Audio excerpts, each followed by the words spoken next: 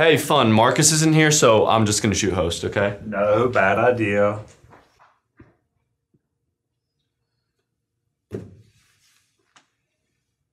Three, two, one. Here we go!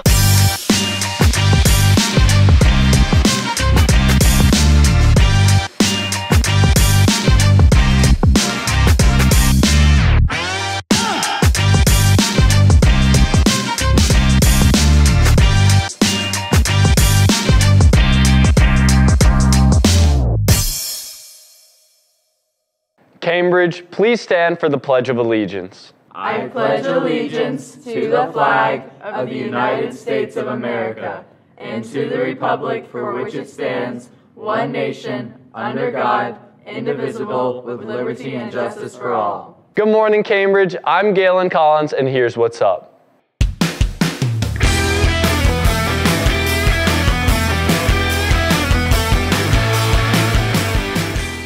Good morning, Bears, and welcome to the Galen Takeover episode, also known as the best episode of any piece of media ever created.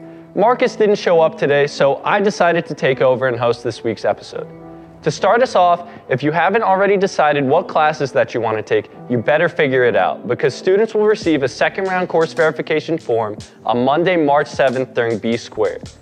This will be the final opportunity for students to make changes or to select courses for the 22-23 school year. Completed and signed course verification forms are due back to each student's advisement teacher by Friday, March 11, 2022. In addition, online contracts for students planning to enroll in FVS or GABS courses are also due on March 11. Completed AP and honors waivers are due Wednesday, May 25th, 2022. Speaking of course verification, if you're interested in an art course, keep watching. Do you want to join AP Art next year? Well, first, you have to make an art portfolio. Yo, get out of the way, man. This is my commercial. AP Art wants you to be creative, so your work must consist of your own ideas and style. There's no limit on how many pieces you will need for the course. Scan the QR code if you're interested in joining next year, but you will have to set up a meeting with Miss Hudson to talk about your work. So, what are you waiting for? Reach out and schedule a time.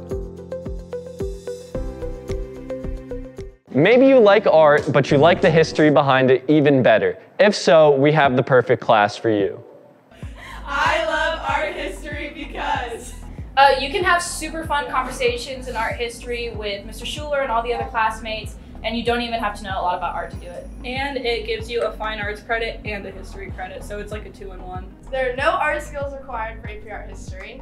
And it's a really fun AP class to fill up your schedule for seniors especially. The class gives you a bigger historical and cultural view and more of a visual aspect, and it's super opinion and project based. If you have any other questions about AP Art History, come to my room, 2801. I approve that message.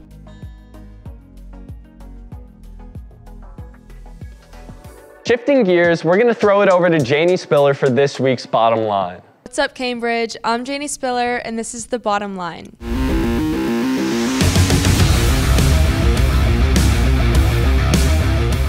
Welcome back. Janie Spiller, you've been expelled, and you need to come to the front office right now. Welcome back, Bears. I'm Galen Collins, and this is the Bottom Line.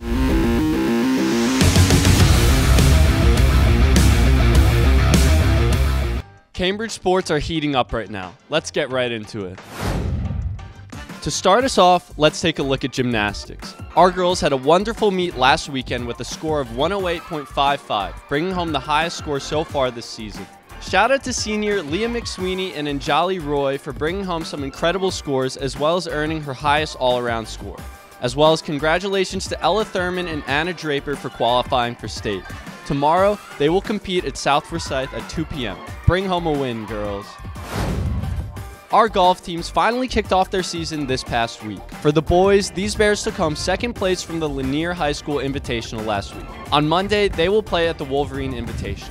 For the girls, they also played at the Lady Wolves Invite and brought home 8th place. They are now gearing up for their match on March 16th at Buford. Best of luck, Bears.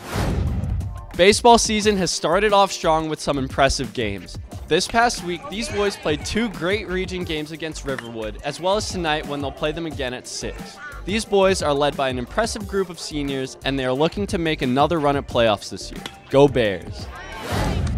Next for soccer, our Bears have been crushing their season so far. This past week, boys played a challenging game against Chattahoochee. Heading over to girls, they also played Chattahoochee, and tonight they play Westminster starting at 6 p.m. Next week on Tuesday, they both play region games against Johns Creek at home. Girls at 6 and boys at 8. Make sure to show out.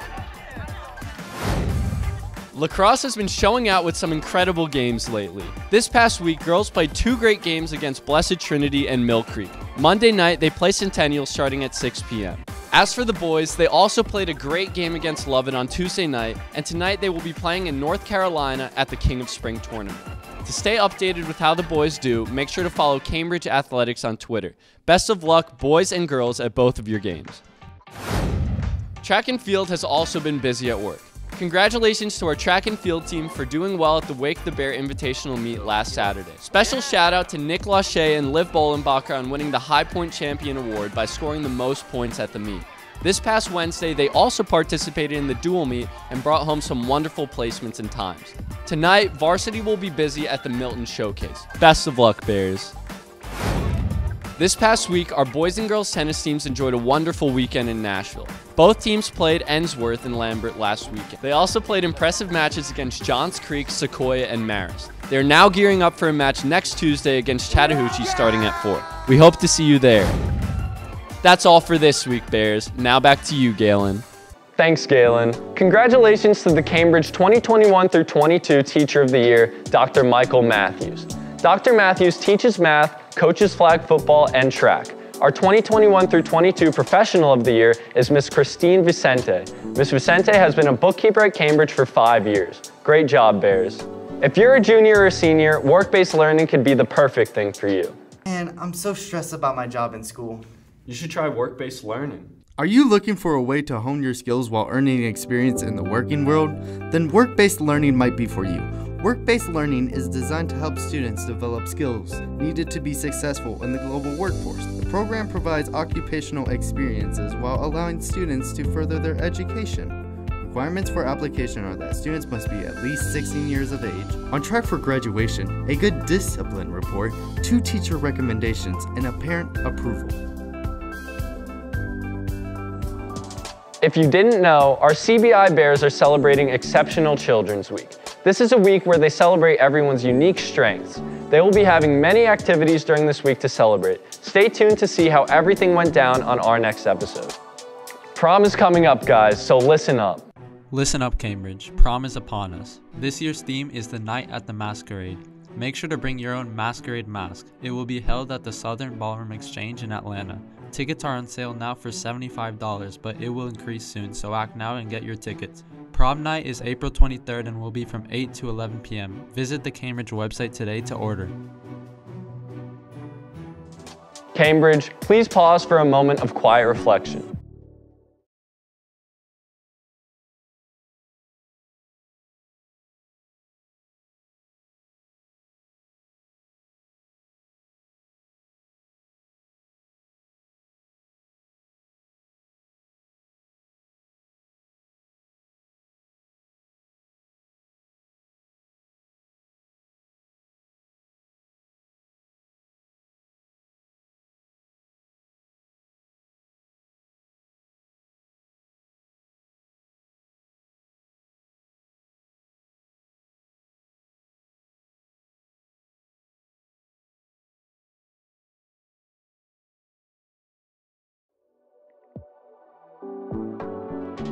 If you have an announcement you'd like to submit, please head over to cambridgebearsvideo.com, hover over the Bridge tab, and click on Request a Segment. Also, make sure to follow us on social media at Cambridge_Bears_network. Next up is this week's Prime Time.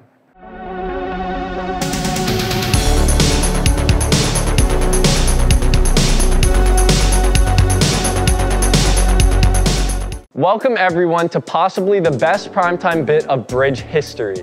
Since Marcus is gone, I'm bringing everyone a special episode of Galen and Garcus. Check it out. Welcome everyone to possibly the greatest bit in Bridge history. Since Marcus is gone, I'm bringing everyone a special episode of Galen and Garcus. Hey guys, welcome back to Galen.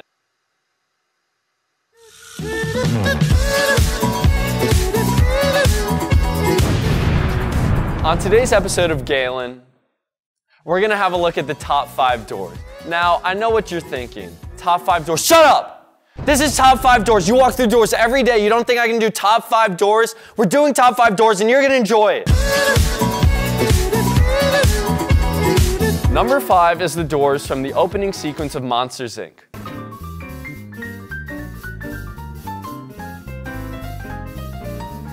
The bright colors, the nice soundtrack, all of which accumulates in a beautiful sequence for what I consider the second best movie of all time. Yeah, of all time. Only Dora the Explorer, Dora Saves the Mermaids beats it out. And who can forget the fuchsia door that revealed the R in Pixar Studios? Blows my mind to this day. At number 4, we have legendary 60s rock band, The Doors. Who can forget their star-studded cast of members? Keyboardist Ray Manzarek, guitarist Robbie Krieger, drummer John Densmore, and of course, lead singer DJ Lance Rock, who would eventually leave the group and spearhead the hit 2007 series Yo Gabba Gabba. While some say that these doors aren't too good and that they tend to get jammed when you open them, I say to you, have you ever heard Riders of the Storm?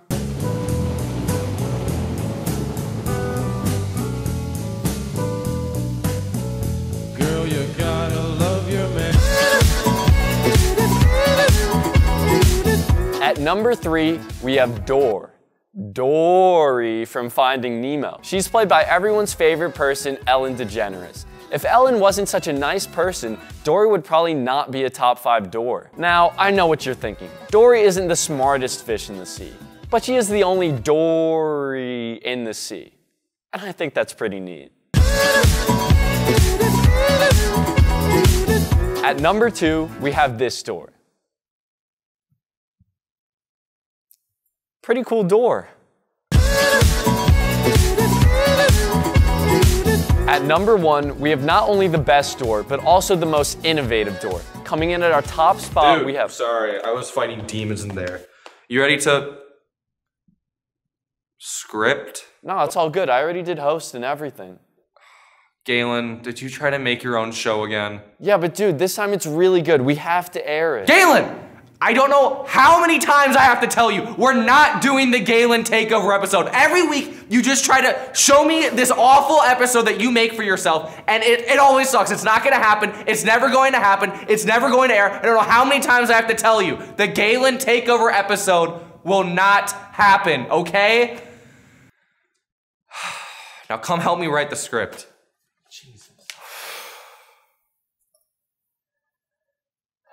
Number 1 is Hotel Revolving Doors. 3, 2, 1. Here we go!